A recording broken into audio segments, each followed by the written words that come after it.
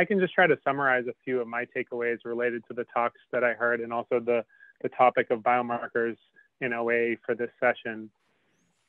So there's definitely a significant unmet need here, and we all have a shared goal of reliably evaluating and making available in a timely manner to patients drugs that are safe and effective and improve how patients with OA function and feel. And in particular, focusing on potentially disease-modifying drugs. We want drugs that prevent or reduce the long-term risk of sustained severe pain or severe functional impairment or the risk of total joint replacement. In trying to achieve that shared goal, I want to start by just discussing the potential roles of biomarkers. In particular, the kinds of either the biochemical markers or the structural X-ray or MRI outcomes that we heard about today, and their potential role as surrogate endpoints to be used as primary endpoints to confirm effectiveness in phase 3 trials. As Dr. Fleming and Dr. Siegel noted and nicely explained with some causal diagrams and some case studies, correlation between a biomarker and a clinical endpoint of interest, for example, in an epidemiologic study or in the placebo arm of a clinical trial, is not sufficient to support that biomarker can reliably predict clinical benefit and confirm the effectiveness of a drug. Ultimately, the support for use as a surrogate endpoint depends on evidence coming from multiple large long-term trials showing that drug effects on the biomarker can reliably predict drug effects on the clinical endpoint. So focusing just on, say, quantitative MRI as an example, we'd want to see results across multiple trials showing a reliable relationship between effects or lack thereof on a specific MRI-based endpoint and drug effects on, say, long-term development of sustained severe pain or severe function or joint replacement. Unfortunately, at this time, the available evidence supporting the biomarkers that have been discussed today is largely limited to studies that show some degree of correlation between the biomarkers and the long-term clinical endpoints, for example, in epidemiologic studies or in the placebo arms of clinical trials. And therefore, and also considering the complexity of the disease that the speakers described, including Nikolay, I don't think the evidence is currently sufficient to understand the duration or the magnitude of the effects on any of these biomarkers that would be necessary to reliably predict direct benefit to the patient in the long term and to ensure that those benefits will exceed the drug risks. So to address the significant unmet need and to bring safe and effective therapies to OA patients, we really need long-term controlled trials to reliably evaluate the effects on long-term measures of how patients function and feel. And I'm really looking forward to the next session discussion to advance possible approaches related to this topic. And importantly, such trials will not only reliably evaluate the benefit risk of new potential disease-modifying drugs, but they'll also help further develop biomarkers, including opening the door for potential future use of biomarkers as surrogate endpoints as knowledge and evidence grows. And my final comment is I just really want to emphasize the points made in multiple talks that biomarkers can have many other very important uses in drug development other than their use as surrogate endpoints in phase 3 trials. And there are different expectations around the types of evidence that's needed to support different contexts of use. And for certain biomarkers and certain contexts of use, sufficient evidence may already exist. So just to name a few possible alternative roles, there could be value in advancing OA drug development for use as early phase proof of concept studies, for use as diagnostic or prognostic purposes to identify patients to include in trials, for evaluation of safety, for use as baseline covariates for adjustments in statistical analyses to improve feasibility. These are many alternative uses, and I really encourage further consideration and discussion on these. So thanks very much. I'll stop there and looking forward to the rest of the panel discussion. Thanks, Greg. You covered pretty much all the questions that I had in mind here, but it was useful. It was certainly useful framework of the meeting discussion. So next. I can go next if Sure. it's okay. Of Yeah. course. Yeah, thanks, Nikolay, for the introduction, and thanks, organizer, for inviting me to the panel. I really enjoyed very much the outstanding presentations in the session and the previous one. So just very quickly, as a member on the Arthritis Foundation OA Clinical Trial Network Steering Committee, I would like to use this as an opportunity to introduce a network to the community very briefly. So as Dr. Steve Taylor mentioned at the very beginning of the workshop, that the Arthritis Foundation OA Clinical Trial Network was established in 2017 with a goal to establish an infrastructure and basically a network that can help to accelerate future OA drug trials with sites that are ready to recruit patients and collect data. And currently, this network is spearheaded by Dr. Jason Kim from Arthritis Foundation and leaders in the academic and the clinical fields, including Dr. Martin Lowe's and David Felson. And we have members of leading clinicians and researchers in the field. So the network expanded from 4 sites at the beginning to 12 sites now, with more than 70 members today. And the network has been focused on the groundwork, including the multi-vendor, multi-site cross-validation of cardiac T1 T2 imaging, as Sharmila mentioned very briefly, and the biomarker measures to establish sites, again, which are ready for patient recruitment, as well as to collect a high-quality data for both biospecimen and quantitative imaging. So the network currently has sponsored several cohort studies and trials, including PTOA for the patient who had the PTOA and would like to start performing clinical trials on OA novel drugs, hopefully very soon. So with that, if I may, I would also like to make a few quick comments as an imaging researcher focusing on quantitative imaging development for OA. I would like to echo what Sharmila mentioned very briefly in her talk, that the standardization of imaging measures for both acquisition and analysis of post-processing and to evaluate the inter-vendor inter-site variation are critical. And along this line, both KIBA MSK committee, co-chaired by Dr. Thomas Link from USSF and myself, and the AFOA Clinical Trial Network have made efforts towards this direction. So with a sponsor from Arthritis Foundation and NIH, we now have the cross-validated T1 raw and T2 imaging on all major MR vendor systems.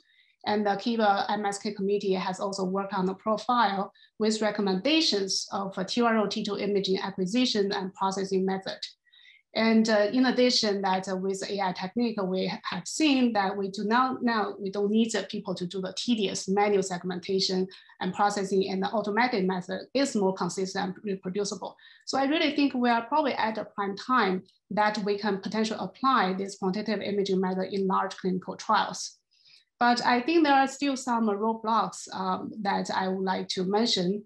One is, for example, we would need help from our industrial colleagues and partners to have these advanced techniques, for example, T1 imaging as a product sequence, so they can be used in large clinical trials instead of just within a few academic centers.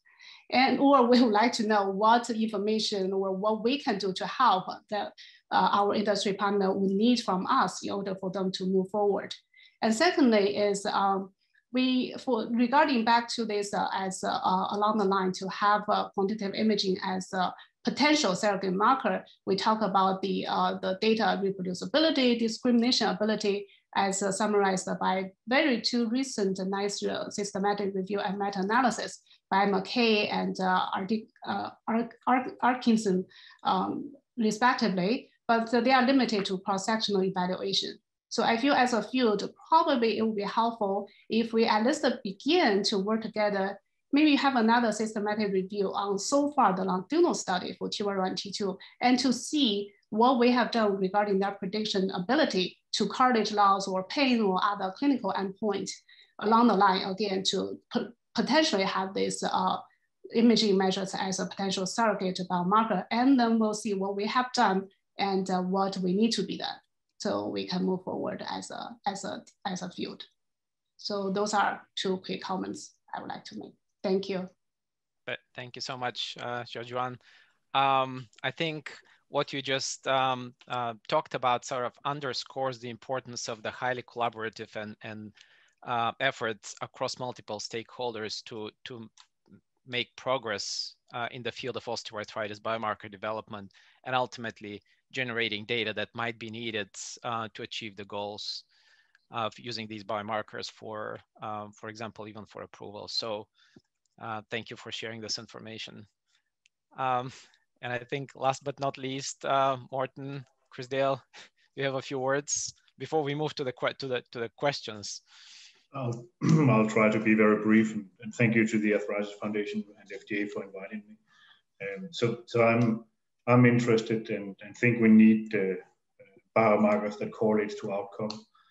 The reason I'm here, I may be the one that have failed the most phase 3 studies in OA, and we want to use that information to forward the field.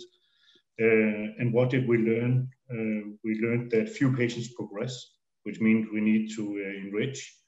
And if I could dream, I would like a biomarker that would associate it with the prediction of a given mode of action on the critical path of that particular compound.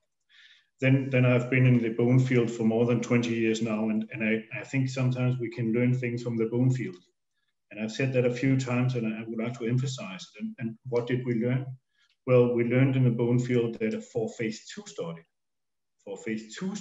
bone mineral density was actually pretty good. But we still needed to do a phase 3 outcome study with 3,000 patients followed for 3 years because the event rate was less than 1%. But it was feasible. So let's not be afraid, but let's do it right. In addition, we learned that bone resorption biomarkers were actually able to be predicting if a treatment would be working on BMD and later bone mineral density and later on outcome, the Chibo fractures, which is the endpoint. And that actually meant that there was changing for the bone field, because now we didn't need a 1-year study with 1,000 patients. We could do a study that we believed in with fewer patients for a few months, looking at bone biomarkers. And so, so not 500 patients for 1 to 2 years, but 100 in a few months. And I think that's super important with biomarkers that correlate to outcome. And so I think part of what I'm looking for, of course, we want to advance the field. And I think there are many similarities, as Virginia has said, to other fields. So to me, the question is also, how do we actually give drug developers the confidence to move into a phase 3 clinical study with that many patients for so long time? How do we do the phase 2 study with a biomarker or combination of biomarkers in OA that would allow us the confidence to invest in long-term outcome studies, just as we have done in the osteoporosis field? I think we see that now for OA, and we definitely see that now for the NASH field. So I'm super interested in outcome biomarkers and want to do whatever we can do to put that forward. Thank you. Thank you, Morten. This was, I think, very important point that you shared, and I think certainly very relevant to sort of help frame the discussion around the use of biomarkers and their role and potentially the end game or the end result, which we all hope that based on the discussions that we have today and in future meetings, we'll get there. But I think it's important to realize that there might be still options to be explored to get to these answers so that everyone feels confident in the use of these biomarkers in whatever context ultimately potentially is a surrogate endpoints. So I think maybe we should move to some questions that we drafted, unless someone or anyone has any other thoughts.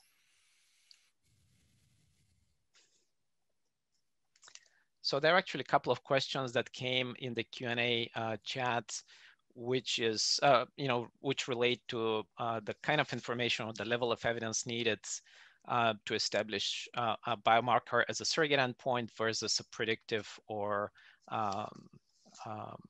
prognostic biomarker. Does anyone want to take a stab at this? Again, it can be a very high level discussion because we don't have a lot of time, but opening the stage here. I can start maybe, or David, did you want to start? No, I mean, I think you guys talked about it. I guess I would append to that question for both Tom and you and Greg Levin, a question of advice to the osteoarthritis community. It sounded like, based on what you guys all said, that surrogate outcomes, surrogate biomarkers are really not in the cards right now because there's not an effective therapy that is emerging from trials. So I think one of the questions that would emerge from that earlier question is, given this situation and that we don't have trials that stop or retard the osteoarthritis, we don't have treatments that do that, from which we can draw trial evidence. Is there a process for the development of surrogate outcomes that might make more rapid the development of effective therapies? And if not, what would you suggest to the osteoarthritis clinical trials community as to how they might proceed? How would you develop enrichment designs or something else that would help us all move this field forward? I think you've heard there's a big need here, and we're faced with an absence of effective therapies that limit or retard structural and other progression of disease. So give the osteoarthritis community and industry some suggestions about, if you could, about how to best proceed. I like to learn from our past experiences, even though every setting is unique. There are certain principles that apply. I like what you were just saying about enrichment and oncology. Huge steps have been made with understanding who are the people that are most likely to be benefited based on the nature of mechanism of action of our interventions. In HIV, it took us a long time, but we persisted. The first level of surrogate endpoints there were CD4 counts. And we failed for many years because that was an indirect measure. Then when we had the technology to understand viral load, yes, that's the principal causal pathway, is having antivirals to reduce viral load.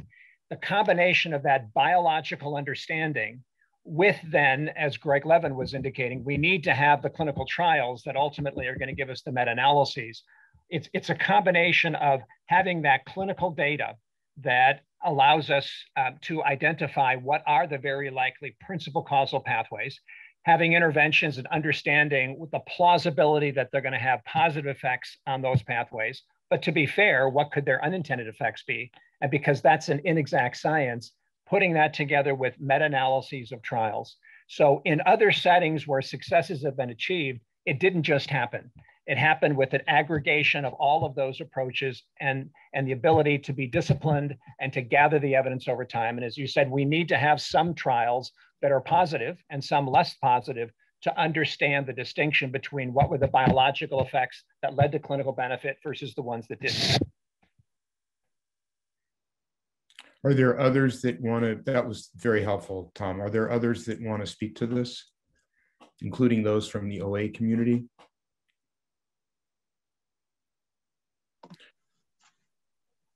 Jeff, you started this discussion. Did you want to add?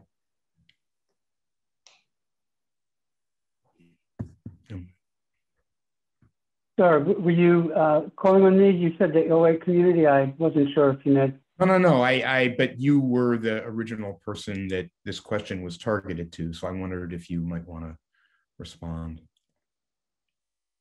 Yeah, I wanted to maybe just start with technical comment about the predictive biomarker. So predictive biomarker is a specific biomarker that identifies patients who will respond to the drug as compared to patients who won't. If you have a group of patients who do and a group of patients who don't respond, it makes it that much more difficult to demonstrate that there's a clinical benefit. Unfortunately, predictive biomarkers often are product specific or mechanism of action specific, so it can be difficult to define those. I think, to my mind, where we're going to see the most progress in the next few years is public-private partnerships that are able to put together data sets of radiographic information over time combined with signs and symptoms information like the FNIH and some of the other efforts, to define the groups who are more likely to worsen. If you can demonstrate that those patients worsen without treatment and that they don't with treatment, then it may be a way to allow you to see a clinical benefit with a smaller number of patients. In some of the trials that we've seen so far, we have not really seen progression of signs and symptoms. So it's been difficult to see prevention of that with a therapeutic treatment. If you could define the people who would progress, that might make it a bit easier. In terms of the level of evidence, so it's probably product specific for predictive biomarkers. For prognostic biomarkers, it's not product specific. You're just trying to define a group of patients who, when followed over time, will progress more. And I think we've seen some evidence to suggest there are some groups of patients like that. It'd be nice to see that confirmed in other studies, but I would think those would be a good group of patients to study.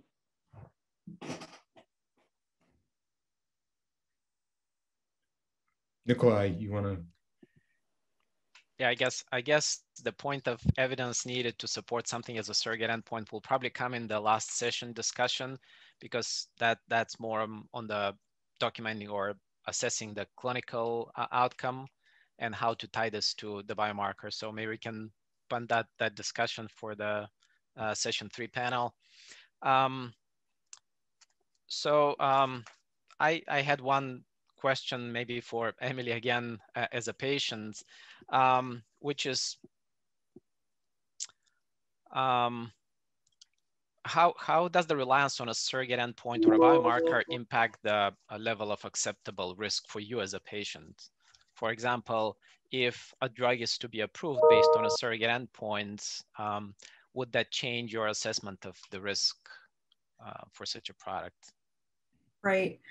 I think for me personally, because I'm young and I have limited comorbidities associated with my osteoarthritis, my risk assessment is probably much different than, for example, Mr. Aggie from the last session, right? And so using a surrogate endpoint does not change my risk assessment. I'm willing to take on that risk, I think, in terms of potential treatments that may help with structural changes, which is really what I need in the long term is drug development that will help my joint function better, last longer. Because right now I have symptomatic pain, but not every day, not someone who's living with consistent OA pain later in life. So I think using surrogate endpoints from my perspective is a viable option and doesn't change my risk assessment, because I think I am like my symptoms are coming from my OA as opposed to others who may have increased comorbidities, which may change their risk assessment. Thanks, Emily. Anyone else on this question? Because ultimately, I think that, as we mentioned, the framework of benefit risk assessments really takes into account quantifying the benefits to think about how to quantify and balance the risk. This is the reason we asked that question. Oh, go ahead, David. So I guess I had a question about the FNIH and OAI advantage that they provided to provide a large data set with a lot of sophisticated measures, many of which are maybe now even outdated, even though it wasn't that old. It isn't that old in a study in terms of images and how they were acquired, in terms of what tissues were acquired. And I'm wondering if there's a response on the part of folks as to whether there's a need to try to create a larger harmonized sample that might include synovial fluid and imaging but based on Xiaojuan's and Sharmila's approach is harmonized, but gets yet more sophisticated imaging acquisition that might have been done before, to move forward, if possible, with prognostic biomarkers that might be meaningful. And I wondered if the imaging and Virginia and others might respond to that.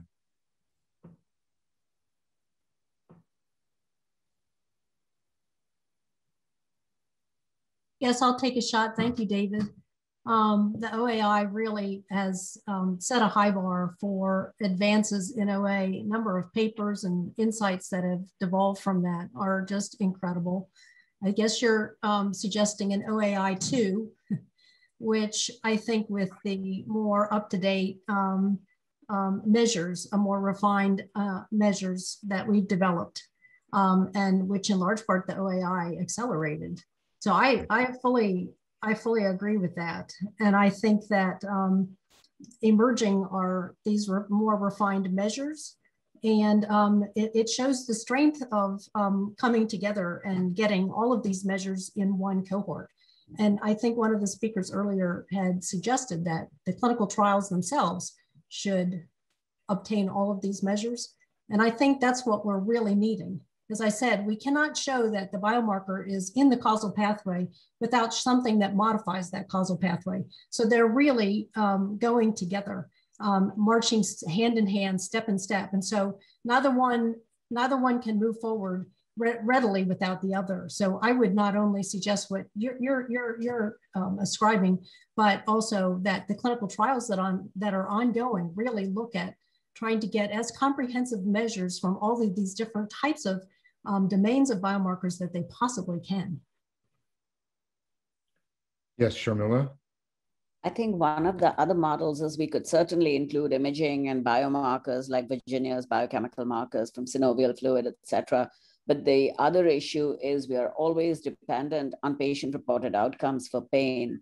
And as part of the backpack, which is a lower back pain study, is included a functional brain MRI study, which looks at pain activation, pain catastrophizing, and so on and so forth. So I think having a little bit more sophisticated evaluation of pain and patient-reported outcomes might be useful. Although if you really consider the patient's perspective, the therapy does have to help the patient and their perception of pain. I think characterizing pain a bit better and actually having a few established therapies and looking at their impact on some of these features that we measure would also be quite useful. Nikolay, I also have. Sorry, Xiaojuan. Yeah, I also have a quick comment if we are talking about OAI too. I think for the previous large cohort OA study like OAI and the most, they were very successful, but they only include patients at the middle age or above. So I think if we are talking about OAI2, perhaps we should consider to include, for example, PTOA, like patient like Emily, who are younger and who have different challenges compared to our primary OA patient, different risk evaluations. So I think that will be very valuable.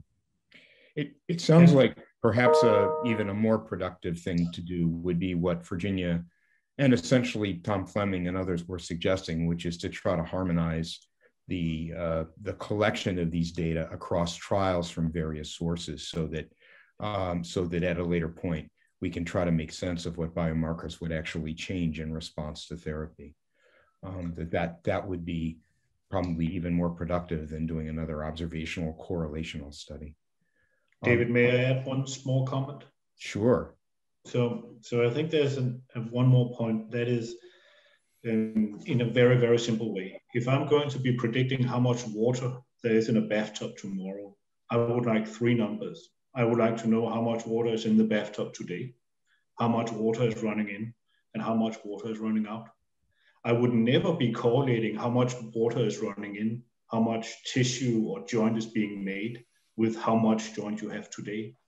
So I think already by going back, looking at some of the data that we already have, not just saying a biomarker is a biomarker, but there are biomarkers that are processes of tissue formation. There are biomarkers that are processes of tissue formation, rather than doing correlates to imaging, that combining them in optimal ways. I think there are some things to harvest there. Nikolay? We had other questions. Do you want to? I'm just mindful of the time that we have very little for the break. Maybe we can have a few more minutes for this discussion. And I just suspect that we may need to have a separate meeting on biomarkers in the future. So I just want to keep that door open. And I know that this might be a welcome I don't want to say the commitment. I wonder if I Jeff. could ask a question of some of the other panelists, following up on David's question. Sure. Okay. So a number of the presenters talked about biomarkers that predict patients more likely to progress to joint replacement. I wonder if you could talk about whether you've defined thresholds that you could use prospectively in clinical trials to enrich for those patients, and if you've done any power calculations to see how much you reduce the required size of a clinical trial to show prevention of joint replacement, for example.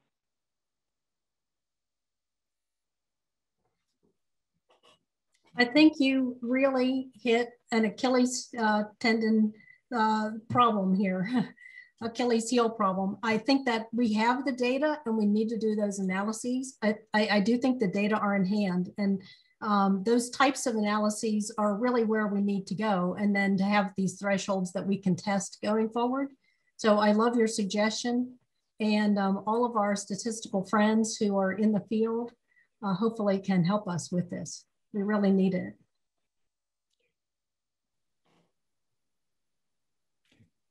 Other comments? Nikolay, do you want to bring us to a close? Sure, yeah. So as I mentioned, there have been significant advantages or advances in identifying and developing biomarkers, both biochemical and imaging biomarkers.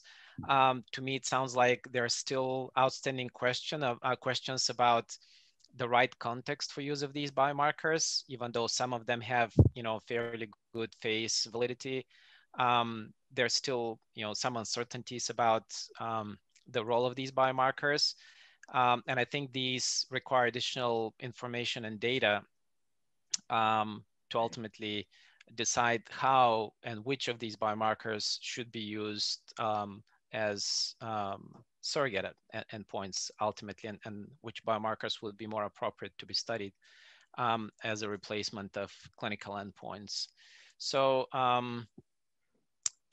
Nikolay, could I add just one quick thought Sure, to this great example of progression to joint replacement? And it's really amplifying what Jeffrey Siegel and Greg Levin have already said. There are many important uses of biomarkers, and we have to make sure we're keeping in mind the separation between the functions. It only takes a correlate, patient-level correlate, to be useful for diagnosis and prognosis. And as Greg and Jeffrey said, we can use natural history data to see whether or not a biomarker is prognostic. Is it a correlate? What predicts, in this case, progression to joint replacement more quickly versus later in time? And that's very useful for selecting patients. That's very useful as covariates and analyses to adjust for imbalances. A completely separate and more complex use of the biomarker is, as we've talked a lot about, as a replacement endpoint, where we've said a correlate does not a surrogate make, and as a predictor, where oncology has been intensively working in trying to find the people that will benefit. And there, a prognostic factor does not a predictor make. It's not good enough to treat a lot of people and look at your biomarker and see how biomarker predicted under treatment progression to joint replacement. I need subgroup analyses. I need to have randomized controlled trials that allow me to see, do biomarker negative patients have a worse effect than biomarker positive patients? So the two uses of biomarkers that have the greatest utility are for enrichment as predictors, where a prognostic factor does not a predictor make, and as replacement endpoints. And in both of those, it's doable, but it takes a lot of evidence, particularly from randomized clinical trials, to understand what is a predictor as well as what is a surrogate, because as Jeffrey said, those are specific to the intervention, whereas a prognostic biomarker is specific to the disease process and is the low-lying fruit. Well, I think thank you, Tom. That was a nice summary. Nikolay, why don't we end this session? That was wonderful comments and wonderful talks, both by the panelists and speakers. Agreed, and thank you everyone for the good discussion. I think there's more to come.